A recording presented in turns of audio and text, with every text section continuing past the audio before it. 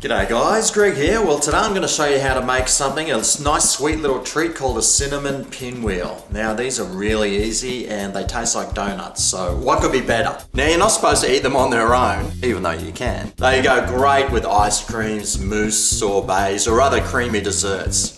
Just add some of that to the dessert and mwah. Anyway, let's get started. So what you're going to need is a sheet of puff pastry, about 2 teaspoons of ground cinnamon, 1/4 cup of caster sugar or some extra fine sugar, and an egg. The first thing we're going to do is preheat that oven.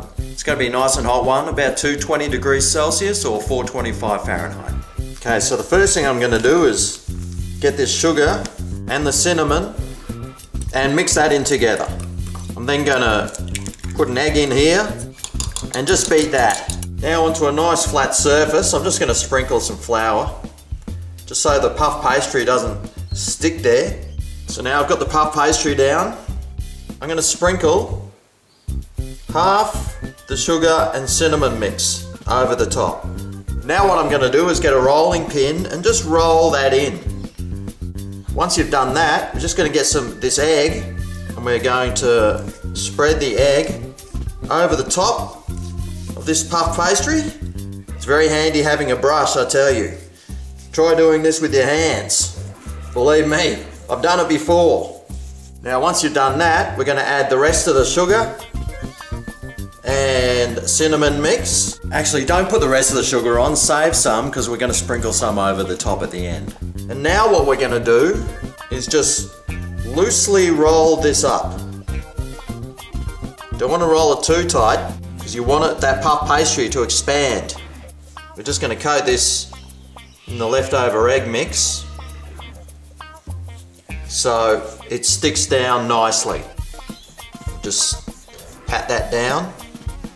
Now with a nice sharp knife, I'm just going to cut this into about 1 centimeter segments, which we are then going to put onto some baking paper.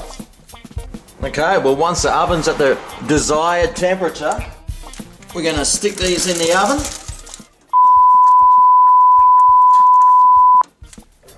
And cook them for about 10 minutes or until they're golden brown. Rightio, well that's the 10 minutes done. Let's take a look at these. Oh yeah, they look great. Okay, I'm not going to be so silly this time. I'm going to transfer them straight onto this tray here. Oh no! Ah! Maybe I am just silly. Okay, so I'm going to put them on this cooling rack and just sprinkle the sugar over the top here.